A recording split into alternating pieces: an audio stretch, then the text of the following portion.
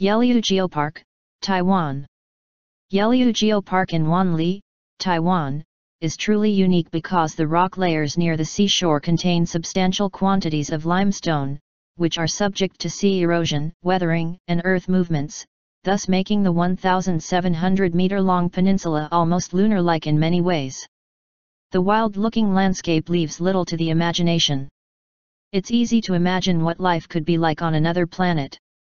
The area is studded with seawater-eroded holes teeming with sea life, as well as unusual rock formations, which make the surrounding environment rich in ecological resources. Sun, wind, rain, waves, and strong northeastern typhoons all make a major impact on this narrow strip of land. The coastal region of the Yehliu Peninsula is mainly made up of sedimentary rocks. Over time, the constant drumming of the ocean against the shore, erosion from the wind and exposure to the atmosphere, not to mention the remains of crustaceans like sand dollars and sea urchins, has chiseled the land away into all sorts of shapes. The park's unique formations resemble giant sandals, rows of square boulders neatly poking out of the surf and stones covered in potholes.